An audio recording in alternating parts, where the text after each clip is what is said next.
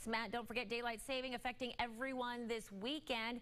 It's just an hour of time, but enough to disrupt your internal clock. And joining us right now to talk a little bit more about healthy sleep is Dr. Theresa Lee, Dean of the College of Arts and Sciences at the University of Tennessee. Thank you so much for coming in. You're welcome. I know you've done a lot of research on sleep patterns, so let's first start off with, let's talk about this internal clock, the circadian rhythm. What exactly is that in the simplest terms, and how do all the time changes really affect that?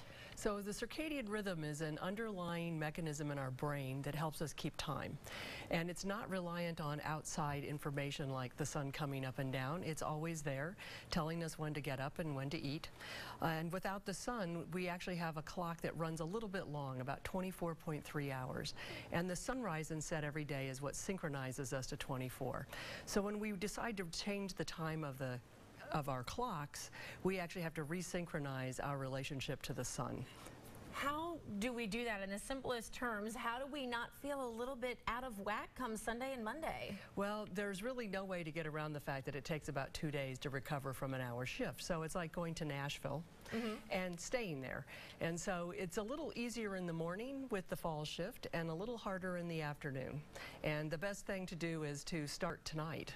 And by Monday, you'll actually be adjusted. I imagine that same advice would apply to our kids who will probably, do kids have a harder time dealing with this than we do? At least we understand what's going on. Teenagers in particular have a hard time because teens are chronically sleep deprived because their internal clock is already delayed and then they have to get up early to go to school.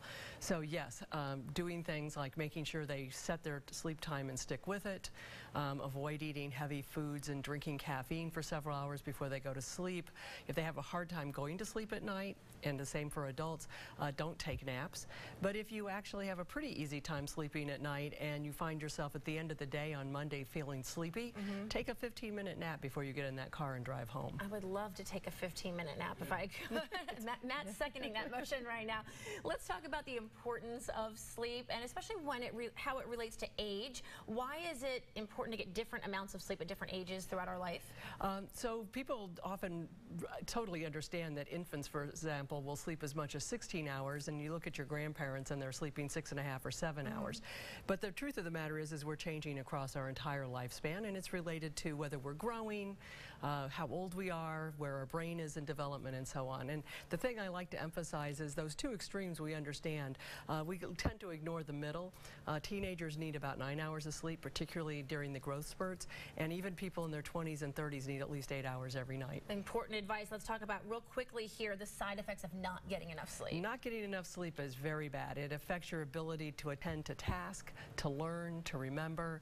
It makes all of us, not just teenagers, moody, aggressive, and it can have pretty big physiological effects. People put on weight. They're more susceptible to get sick, cancer, if you do this long term.